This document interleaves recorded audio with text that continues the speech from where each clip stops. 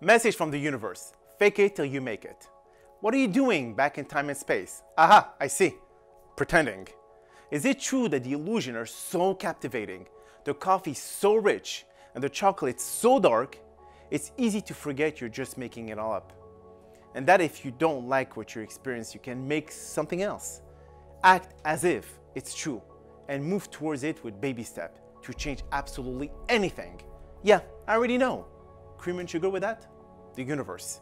I'm not saying to be a fake person, but sometimes you will need to fake the feelings, already making it so big you can train yourself that once it does happen, you will know how to feel. These feelings can be hard to grasp because of the obstacles you are facing at that moment, either it being financial, emotional, spiritual, whatever else. You doubt yourself at times because of the time it takes to make it. You always question your own purpose, your existence on earth, and what is your mission.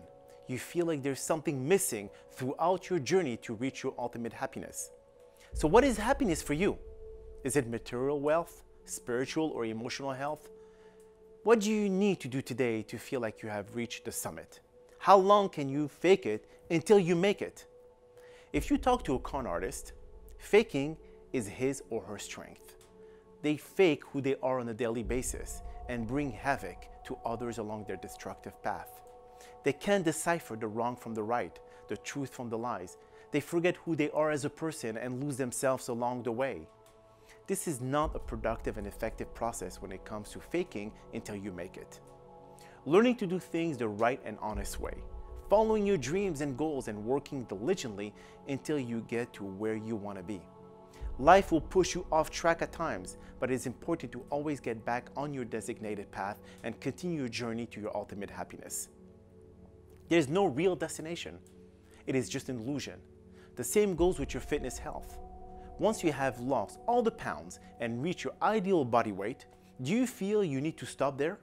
Absolutely not. You keep on going and maintaining what you have worked so hard for.